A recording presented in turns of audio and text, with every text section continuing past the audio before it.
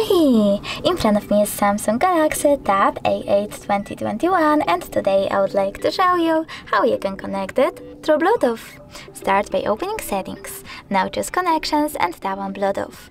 Then click on the switcher to activate it if it's not already on, and tap on one of the available devices to which you want to connect to, in my case this one.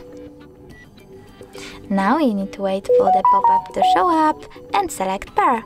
Following that, wait for the other device to accept your connection request, and as you can see, my devices were successfully connected. You can always disconnect them by choosing this gear icon next to the device and tapping on Unpair. Thanks so much for watching. If you enjoyed this video, leave a like, comment and definitely subscribe. Bye!